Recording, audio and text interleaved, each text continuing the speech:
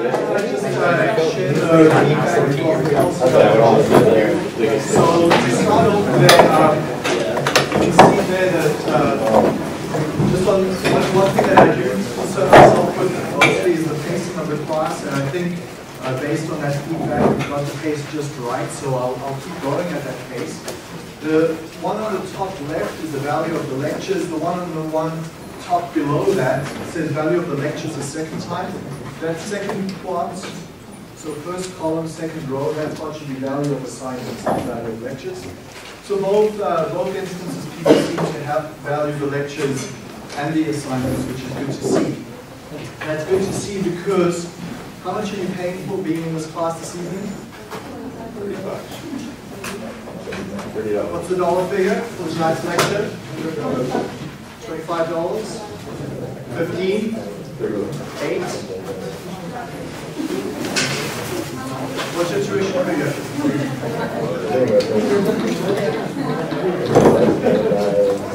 Is that accurate?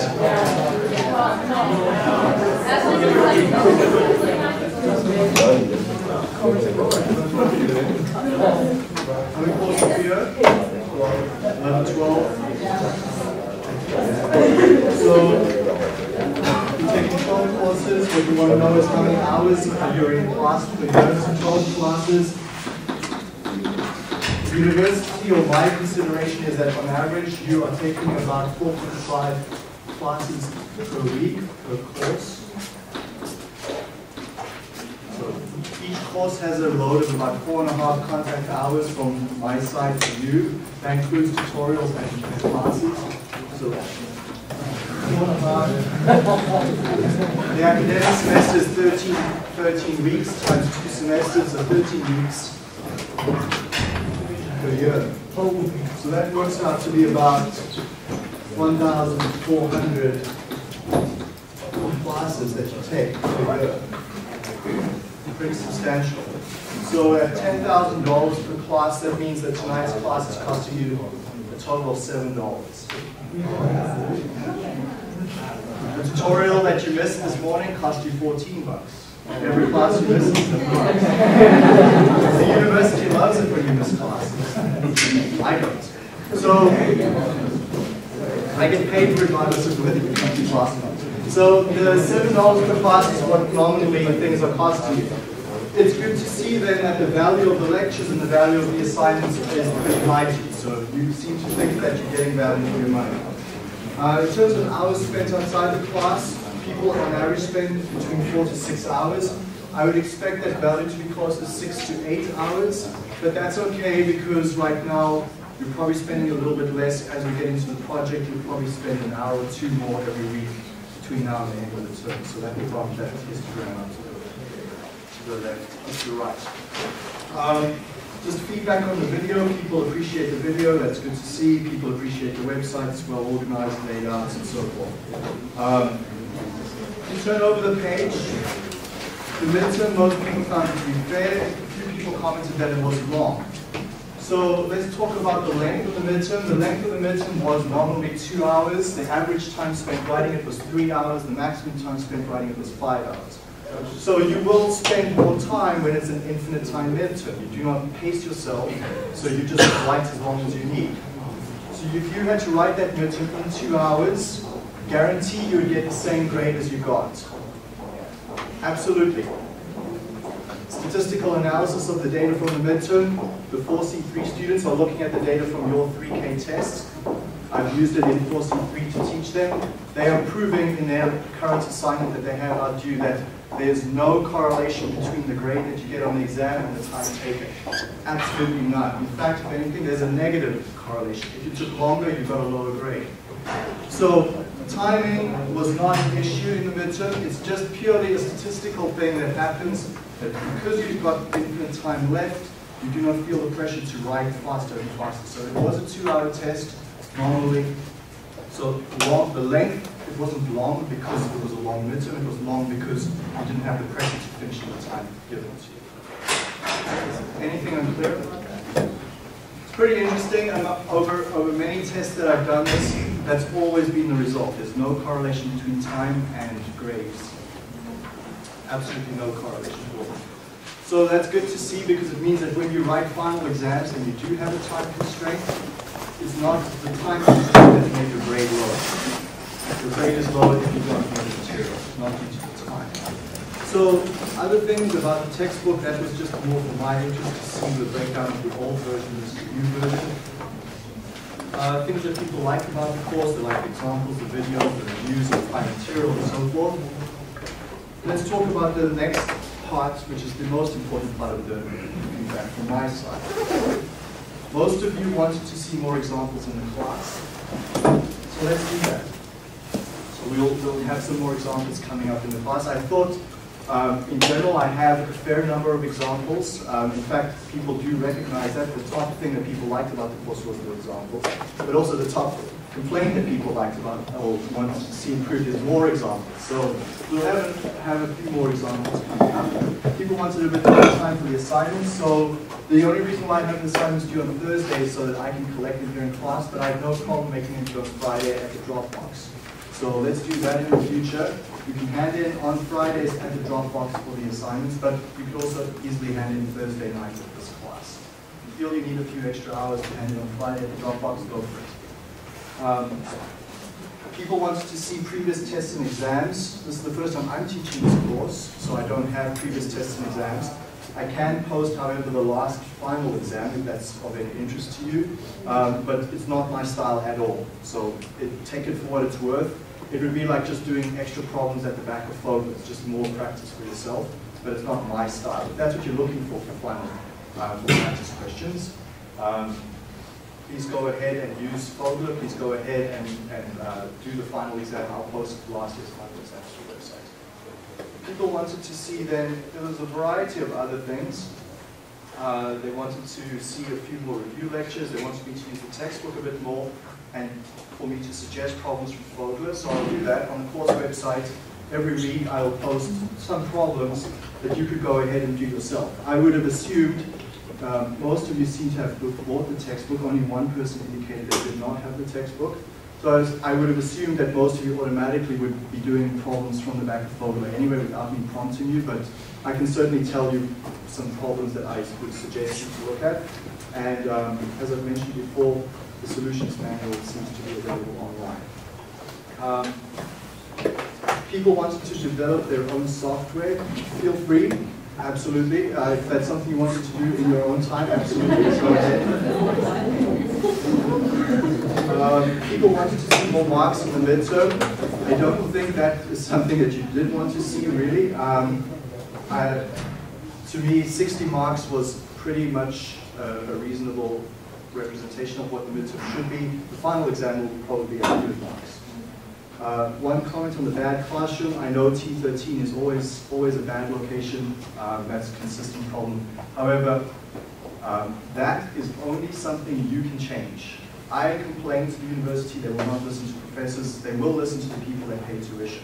So if you do not like your classes, you must complain and should complain. For that dollar figure you're paying a year, you deserve better than this. But unfortunately, I cannot do anything about it. And I've tried before, but nothing happens. One person commented that the videos make it too lenient for people that don't come to class. The purpose of the videos is not for leniency or for forcing you to come to class. The purpose of the videos is so that you can go home and review the material if you're here at the class. A number of you have told me that the way you use the videos is that you sit in class and you pay attention to what I do, and then you go home and watch it a second time and take notes from the videos. I think that's an excellent strategy. So you're using the videos purely for review, not, if you miss class, you miss class for whatever reason, and you catch up. And that's also good, but the purpose of the videos is not give some people an easier ride also at all. You still need to do the work to do well in this course. Other than that, was there any other feedback or comments that you wanted to make?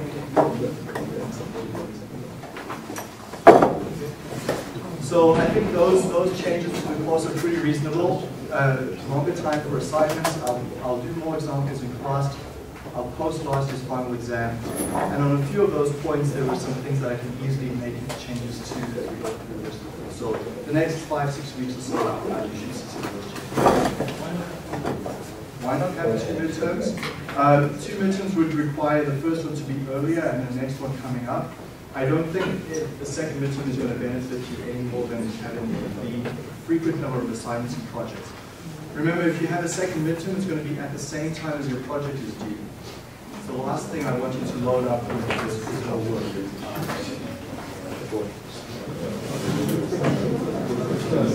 Okay, what's up with the project? So let's talk about the project. The project, I was hoping to work on an outline of it this weekend. I just ran out of a bit of time. I had some other references and things to write. So what I will do is I'll post it in the next day or two. The project is going to be fairly straightforward. It will be in groups. You can work with partners on it. It's a purely electronic document that you submit, so you must submit electronically. You'll submit your report on probably a plant flow reactor that you designed. It will be packed bed, it will be non-isothermal, there will be multiple reactions, and there will obviously be pressure drop. So it will be a numerical solution in the form of polymath, Python, or MATLAB. That's why we spent so much time in the previous classes on that topic and going through that on the board interactively here in class and in the tutorials. So that will be the nature of the project. It will be probably a gas-based system, so there will be expansion or contraction as you go along the reactor. So the details of that I'll post. The report length will be around 15 pages, and most of the grades will be on clarity of presentation, on how you follow a systematic procedure to design the reactor. So details will be this week, and will be due at the end of the month. Anything else? Okay, so let's take a review quick of last class. And last class we got to coincidentally an example. So just in time to based on feedback, we got an example.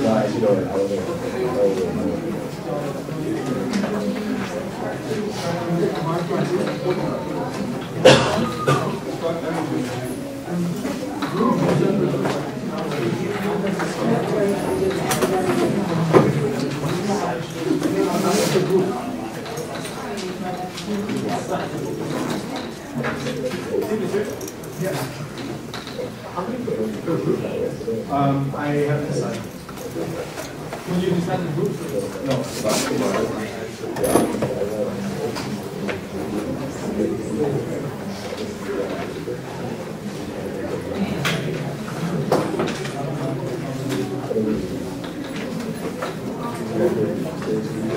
this is the example in the tutorial. In the tutorial that was due today or tomorrow, or that you worked on today and tomorrow. So it's a batch reactor, so it's non-steady state. And because it's non-steady state, we have time-dependent data. So at certain time minutes, we measure the concentration Ca. Hey, just a second here, everyone. Let's pay attention to what's going on. This is in the tutorial. So some of you in the class have seen this today. The other half of you will work on this tomorrow. Over time, we measure the following concentrations. So at 0, 50, 100, 150, 200, and 250. And actually, I'm rewriting what's up here in the Excel spreadsheet, which we're going to work through it in Excel. Concentration, we measure at 154. At time 0, at time 50, we measure 114. At time 100, we measure 87, 76, 70, and 58. So we took this down last class. You may have this in the notes from the previous time, or it's up here on the projector, or if you've got a tutorial from this weekend's out in front of you, it's also in there.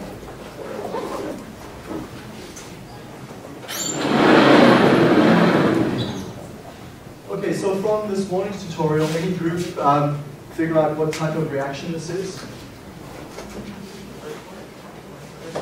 First order, second order, zeroth order. Second. First order. Third order. Okay. So let's take a look. What's the systematic approach that we follow for these types of problems? The first thing we should do. Define. Okay. So what are we aiming to do here? What do we know? What do we don't know? And let's draw a picture. So let's take a look at this define step. So we follow this systematic procedure. We define what we know, what we don't know. And one thing to draw is a picture of the system. So it's a batch reactor. We're placing our material A in here, and it's going to go to products.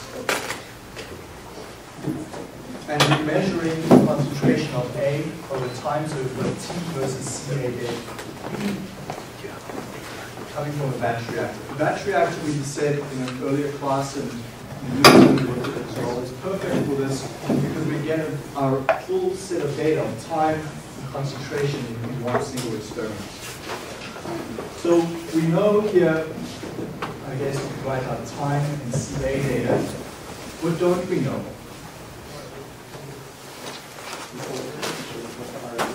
So the order of the reaction and the constant of the reaction.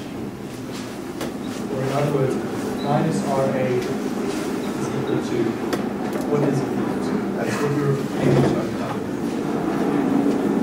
So if we plan our strategy here, we put up the board last time, the strategy to follow. And one of the very first steps we said was to guess minus RA. So I wrote that on the board last time, guess minus RA, but let's be a little bit more complete here.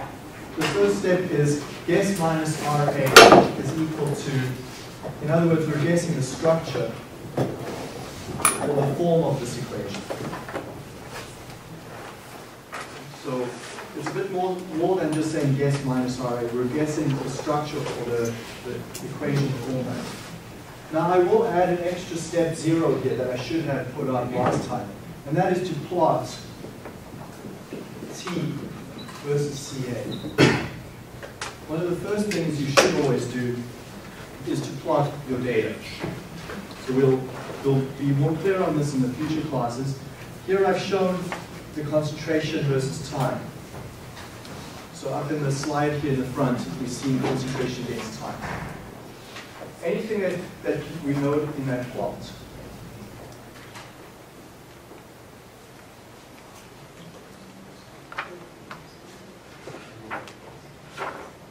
Anything that stands out for you?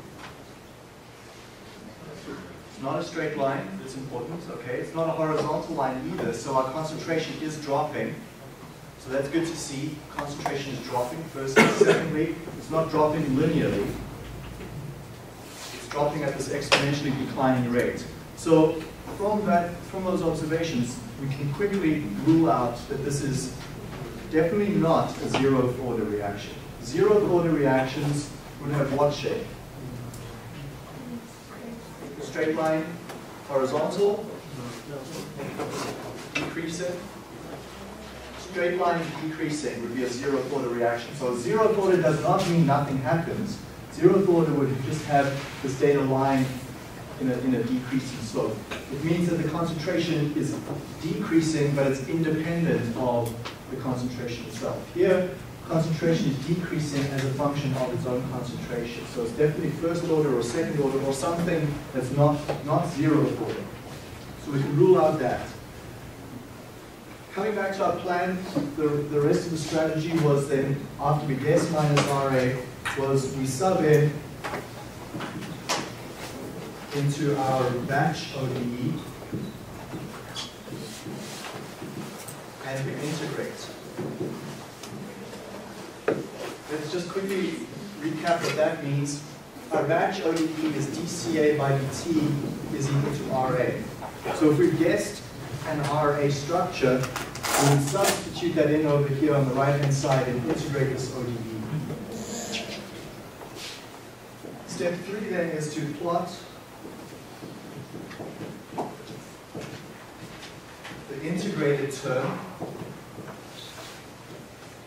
We'll call this y against time t.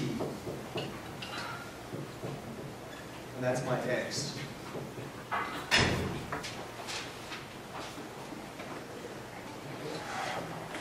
And I'll just continue up here. Step 4 was check linearity.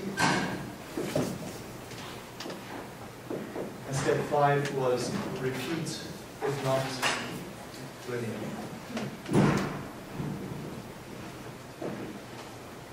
So there's my plan for attacking these types of problems. So we plotted our data. Let's assume it's first order and take a look at what we would get here in this instance. So let's guess first order and follow the rest of the plan.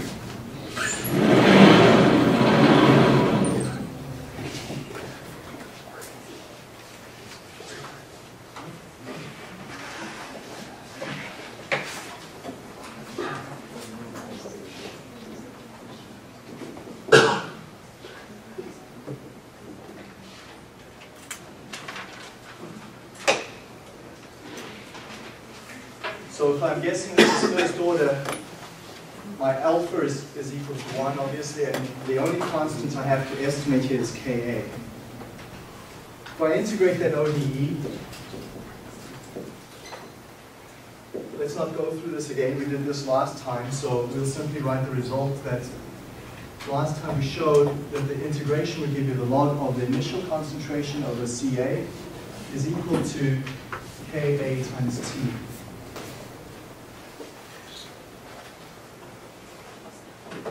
So in step 3 now of our plan, where we're trying to plot the integrated term against time, what I mean by that is that our integrated term here is this log of the ratio of concentrations. So we're going to plot log of Ca naught over Ca. That's going to be my y against time t as my x. So in Excel or MATLAB, we would do that calculation. What's Ca naught? Do we know it?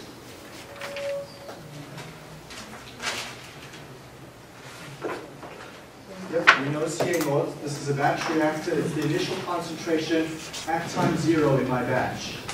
So here's my picture of the batch reactor. I charged material A to the batch. At the initial time 0, I have up here 154 moles per liter of Ca. So that's my Ca naught. It's given for me in the table. So if I calculate log of Ca naught over Ca, as you can see my formula there, I've just done 154 over V2. V3, V4, V5, and fill in that column. So let's plot that then. That's this plot over here, given by the green points, and I've added the trend line already, so I've kind of preempted myself. Let me just turn that off a bit. Okay, so there's the plot of log Ca over Ca naught against time t. Linear or not linear? So let's move to step 4 of my plan. Check if this is linear. Would you use the R squared to check if it's linear? Okay, so the question here emphasized, would you use R squared to check if it's linear? Any other thoughts on the linearity or the structure that you see in that plot?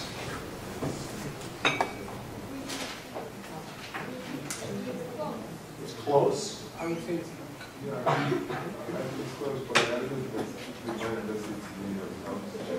Okay, so a lot of it comes down to what do we mean by check linearity over here? How do we judge whether it's linear? Any other thoughts on how we might do that so far? Analytically, your K value and that's your slope. Our K value will be our slope in this case. That's right. Is that your question, or is it? No, that's you're like, just making that judgment? if the Excel can like give you the equation together, right? So yeah, the Excel can give you the equation for sure. Yeah. So what I'm just looking at is, let's just check if this is linear first. We're definitely will. Our slope is going to be our Ka value, absolutely. You go. I'm wondering because we have all the data, we can do the CAs afterwards. So if we just calculate the C and the K, and then the plot CA and see how much that deviates. So let me try to understand your strategy. You're going to get it. So I'll calculate the K for each one of the concentrations. But the K is the slope, and the slope is slope is a value based on all your data points. Yeah, but we should be comfortable. Okay. So then when you get that slope,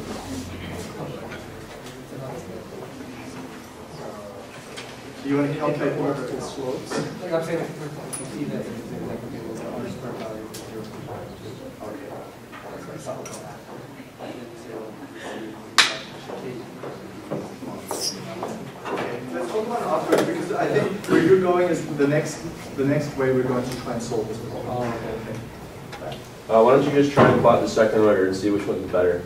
Okay, so the observation is why don't I plot the second order and see what is better? Let's take a look at that. That's a good suggestion. What do we mean by it's better? More linear. More linear. How are we going to judge linearity? Streamline. R squared. Okay, Paul? No, I'm just going to say the value of R squared. Okay, R squared closer to 1. So better in this case means more linear. More linear means the R squared value closer to 1. Okay, this is the only class that I will let you say R squared is a good metric to use. When I teach you statistics, you'll learn a proper way to judge models.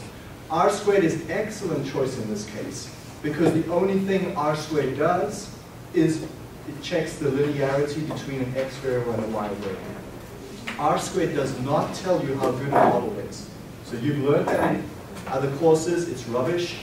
R squared, the only thing R squared does is it tells you the degree of linearity between an X variable and a Y variable. And that's exactly what we're going to do in this case, and so R squared is the perfect tool to use. So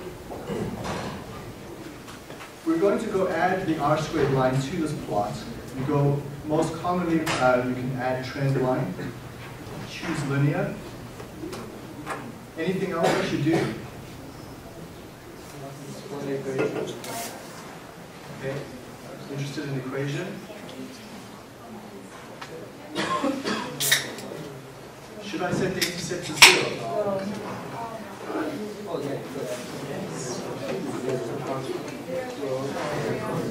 Okay, let's not set the intercept to 0 and see what happens. So if the intercept is non-zero, it says that my slope is 0.0037, the Ka value, plus is 0.0942. What is that 0.942? 0.0942. Okay, what does the intercept mean in this case? Okay, no, you're right, that's fine, that's absolutely right. Let me rephrase my question. What does the intercept mean physically in this particular instance?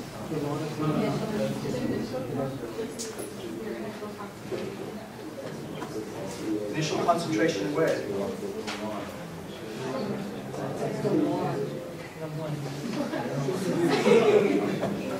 Let's take a look at this equation. Is there an intercept? Yes, there is. Absolutely there is an intercept. There's always an intercept.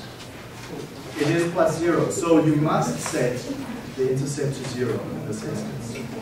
So form that trend line. So notice R squared here is 0.95. You're going to be concerned here that if you set the intercept, the R squared drops to 0.92. But that is what you have to do. And notice your slope coefficient is a different number now. The slope coefficient was not 0.0042 earlier. The slope coefficient is now 0.0042. That is a more accurate reflection of the slope, which is this case referring to Ka. What is a good R squared value? What is a good R squared value? 1. 1? No, but like 0.99? It doesn't matter. It absolutely does not matter because all we're doing, remember we said we're trying to find the best model, we're comparing. So we simply pick the one with the highest R squared. And so R squared numerical value does not and should not ever matter. So when we come to statistics in 4C, I'll show you models with R squareds of 0.2, and those are beautiful models that you learn a lot from. I'll show you a model with R squared 0.9996, and it's a garbage model. Okay, so R squared is not going to be a number that you look at. All you're simply going to do is rank your R squareds and pick the model that gives you the highest one. Okay, so let's be clear on what R squareds do. Do you have to always make it go through 0, 0, 0, like the origin? Or could you, if you do don't feel like that much, you just feel like the R squared is different, like that through data. But R squared here, you do need to force the intercept to 0. Okay, so this is telling you what the R squared value is for this model with y is equal to 0.0042x plus 0. So there is an intercept, it just happens to be 0. So you must force the intercept to be 0 in this case, and then that's your corresponding R squared, 0.9285. So let's just take a note of this here. So for alpha equals 1, Ka is equal to 0.0042. What are the units of Ka?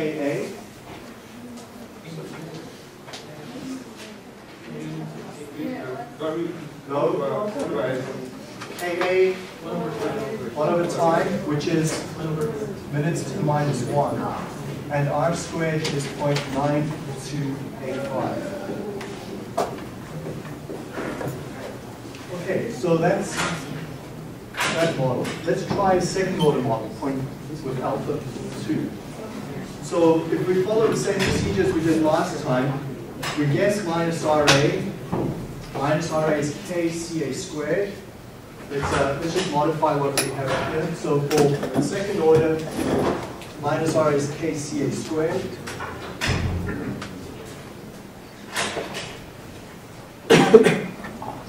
We covered this last class, but if we integrate, we get 1 over CA is 1 over CA naught plus KAT. So we would plot that as my y variable and plot 1 over CA against time. We always plot against time as my x variable.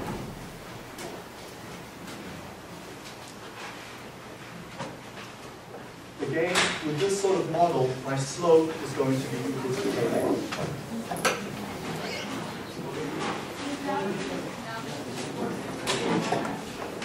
Since we have the intercept now, we should force it to 1 over square. The problem you'll find is that Excel will not do that for you.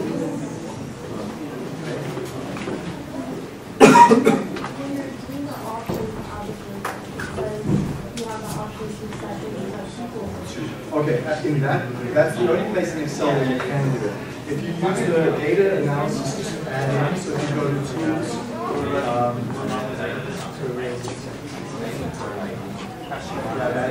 tools data analysis and you use the regression add in, this guy will only allow you to set the constant equal to 0. So, good observation.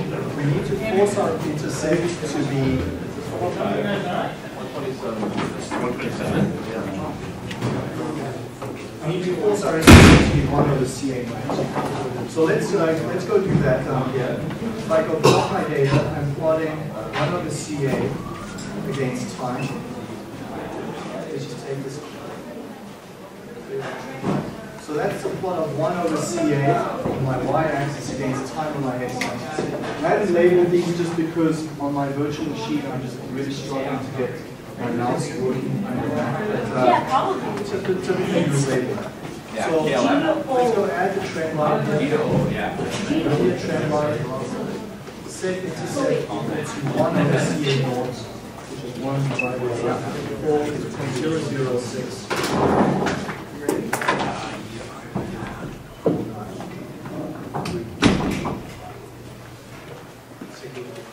R squared value.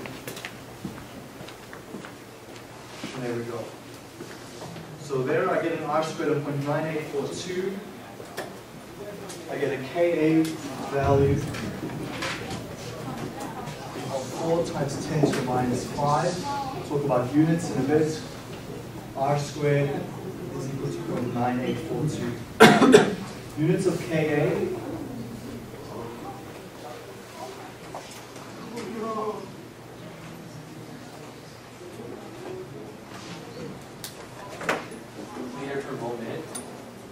Meter per mole, or meter cubed per mole per minute. So for those of you that can't see on that side of the thing, units that are there are meters cubed per mole.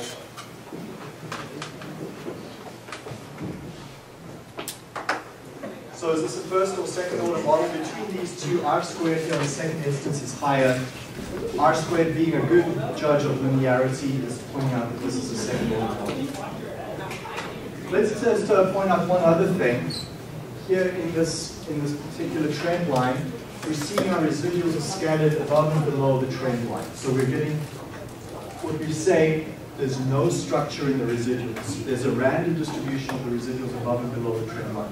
If we go look at this first instance up here, there is a structure in those residuals. These residuals down here at the early time points are above my regression line, and then at later time points they're below the regression line. So there is structure in the residuals there. So our residuals we expect to be more randomly distributed above and below, and we don't see that in the first plot. In the second plot, we do see that. That is another indication to me that we've chosen a better order for this particular. Okay, any questions on that procedure? Standard approach that you'll follow for all the 3 questions in the tutorial. I did just want to quickly talk about one other function in R that you don't always have to use trend lines to do this.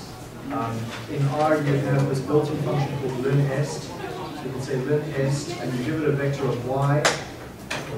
So let's take that as an example, a vector of y, and then a vector of x is time. And that's it. It gives you the slope coefficient. Now, in this particular instance, the slope does not quite agree with the 4 that we had down here, only because this linest function, you cannot force the intercept to be a certain value. Linest can only fit in a model with the slope and the intercept. You can't force the intercept to be a particular value, except 0. You can only force linest. It does accept a third input. I can put in comma true here, and that will force the intercept to be 0. I'm sorry, false. That will force the intercept to be 0. But that's not what I want to do. I want to force the intercept to be 1 over C naught. It doesn't accept it. So unfortunately, when you're forcing the intercept to be a specific value, the only way you can use Excel is by using a trend line function. So just be aware of that.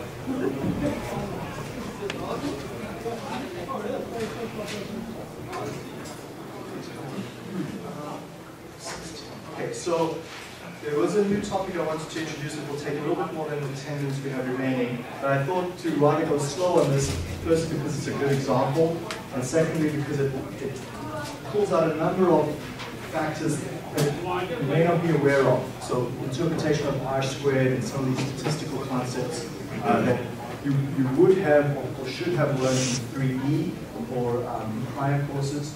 So before I move on from here, let me just make sure that there's no further questions on how to fit these models and also how to interpret them.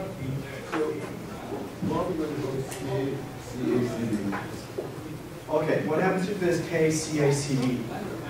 In the tutorial question 3, there's an example on that, and the tutorial question guides you. So while we're on that, we can just quickly talk about it. If you've got right-hand side, the left-hand side of your chemistry equation has multiple species, the typical approach is to use what's called the method of excess. So this is in the course textbook, but it's also in the tutorial.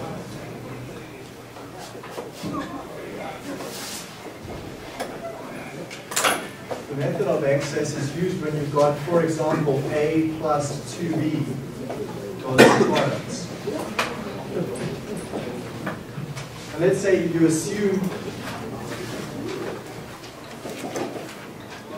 minus RA is some constant KA, CA to the alpha, CB to the beta. So I'm following my plan here that I guess my rate expression.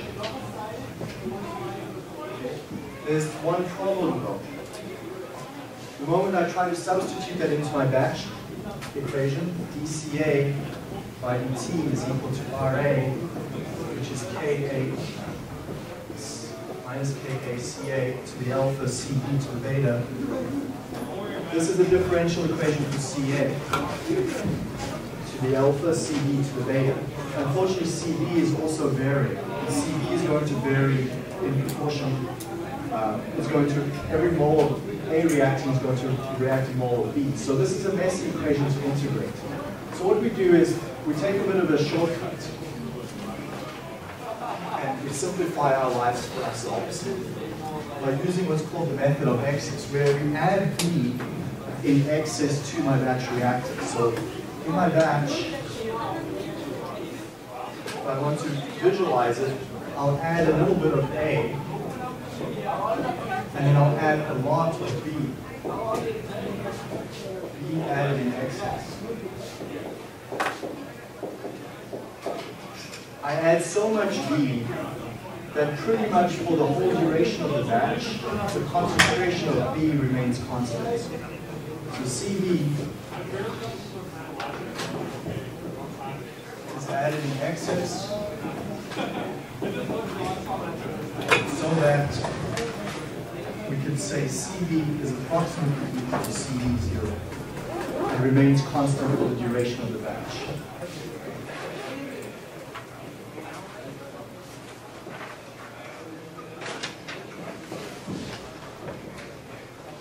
If that condition is met, which it does, is because we're forcing it to be met by adding so much excess B, then my rate expression simplifies to minus RA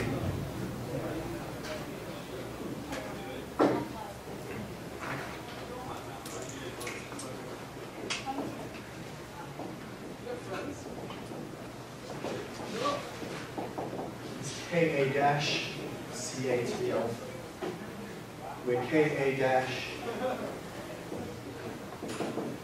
is equal to Ka Cb0 to the beta. So I create this new constant, which is a product of the original rate constant and the initial concentration of B raised to the power beta. And I've simplified my problem back to something that we're familiar with, that we've just looked at now in the minutes prior to this. So this is easy to solve.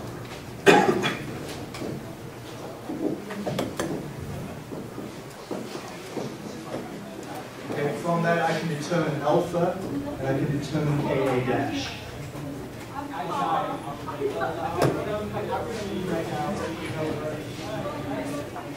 The second part of the method of excess then says, well, you've now successfully determined alpha and Ka dash, but you still haven't figured out what beta is. So the part 2 then is to add A in excess.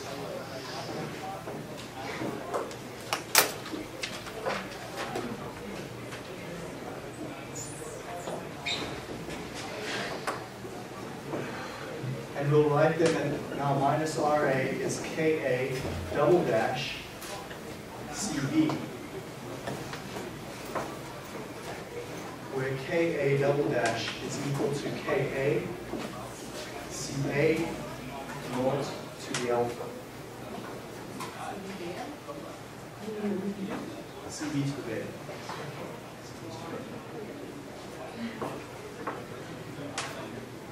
Okay, so A is added in excess. That would imply that Ca is approximately Ca naught for the duration of the batch. So same idea, this time we just switch our reagents around. This again is an easy problem.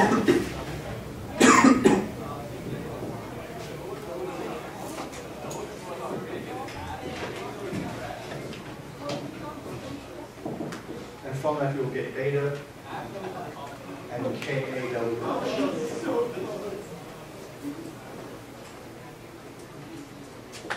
So we figured out 2 of the 3 constants. We needed originally, if we go back here, we needed Ka, we needed alpha, and we needed beta. So we figured out what alpha and beta are from these 2 individual experiments. We still haven't figured out what Ka is.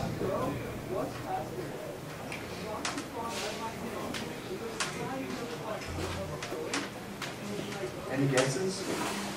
How we might do that?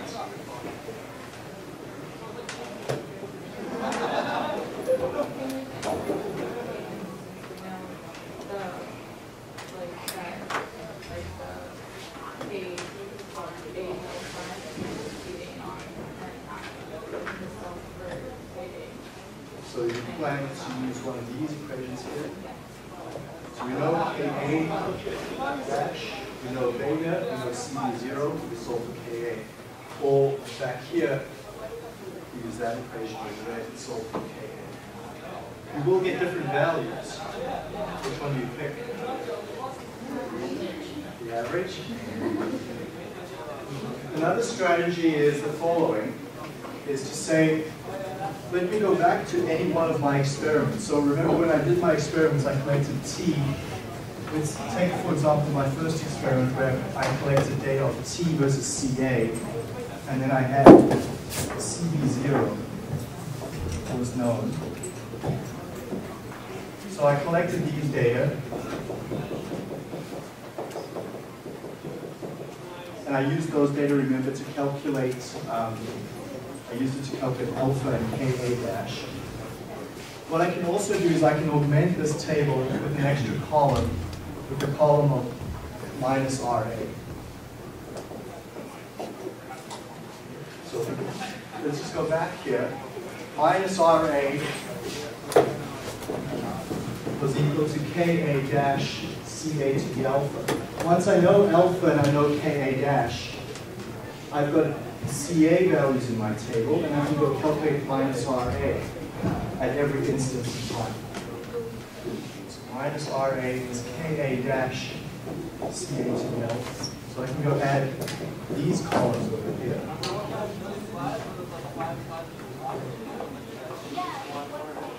So if I know minus Ra, I know Ca, I know alpha, I know Cb, I know beta, I can back calculate for Ka. So I can back calculate actually, let's add another column, Ka here. I can back calculate for different values of Ka. So here I get another 5 different Ka values. Okay, and you can take the average of those again. The problem is with the method of X is, sure, we've made things easier for ourselves, but we have to remember at the end what we've done is only approximate those rate constants. We're going to get different Ka values here. I can get one Ka value for every row in my data table. Again, I have to average them. But they all should agree roughly with each other. So next class, we will just take up one final topic in this theme, and then we'll move on to the next chapter.